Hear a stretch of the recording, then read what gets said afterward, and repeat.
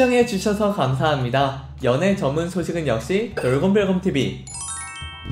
안녕하세요, 돌곰별곰TV입니다. 이번 시간은 더보이즈에 대한 소식을 전해드리겠습니다. 첫 번째 소식입니다. 짜릿한 청량으로 돌아온 그룹 더보이즈가 스릴 라이드를 타고 다시 질주했습니다. 더보이즈는 지난 9일 오후 6시 미니 6집 스릴링 전곡 음원과 타이틀곡 스릴라이드 뮤직비디오를 공개했는데요. 미니 6집 스릴링은 스릴이라는 단어가 지닌 여러가지 의미를 수록곡에 다채롭게 녹여내 짜릿하고 황홀하며 때론 오싹하고 전율이 돋기도 하는 말 그대로 스릴 넘치는 감정을 주는 각각의 트랙들을 옴니버스 형식으로 구성해 사람들의 화제를 모았는데요. 타이틀곡 스릴라이드는 스릴이라는 단어의 가장 보편적인 의미 짜릿함을 선사하는 매력적이고 유니크한 힙합 장르의 곡입니다. 특히 곡 제목인 스릴라이드를 반복하며 중독성을 높이며 통통 튀는 리듬과 변형되는 트랙이 청량함과 짜릿함을 동시에 안겨 사람들의 감탄을 자아냈습니다. 타이틀곡을 비롯해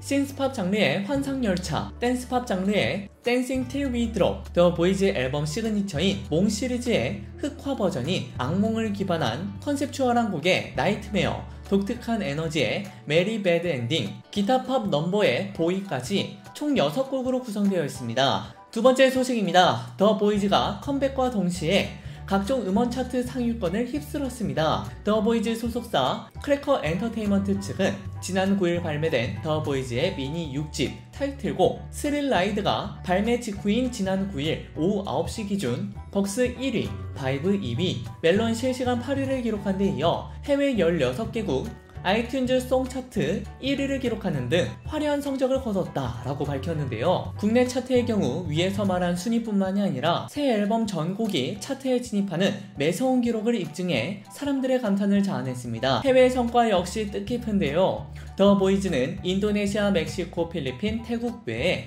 16개국 송 차트에서 각각 정상에 등극하여 보는 이들의 눈길을 모았습니다. 또 베트남, 폴란드 등 4개 국가에서 2위를 기록하는 등 총 35개국 아이튠즈 송 차트에서 상위권을 차지하며 글로벌 파급력을 증명했습니다. 더보이즈는 예사롭지 않은 상승세를 바탕으로 팬덤 파워를 확인할 수 있는 음반 차트에서도 1위에 오르는 등 남다른 성과를 거두며 앞으로의 활동을 통해 새롭게 써내려갈 기록에 대한 사람들의 기대감을 높이고 있습니다. 여러분, 구독과 좋아요 잊지 마세요. 세 번째 소식입니다. 더보이즈가 컴백 소감을 밝혔습니다. 더보이즈는 지난 9일 6번째 미니 앨범 스릴링 발매를 기념해 온라인 생중계를 통해 쇼케이스를 열었는데요.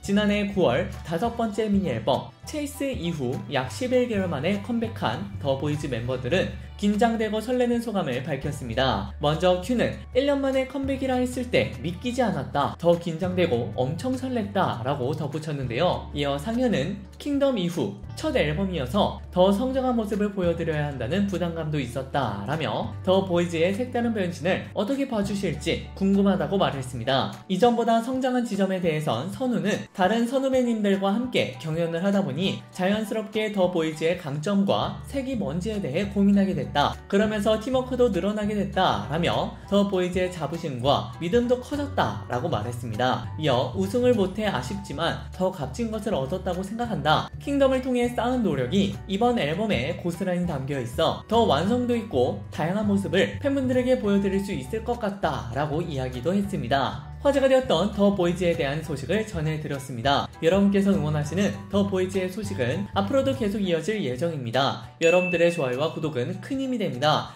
열심히 노력하겠습니다. 지금까지 돌곰별곰TV였습니다. 감사합니다.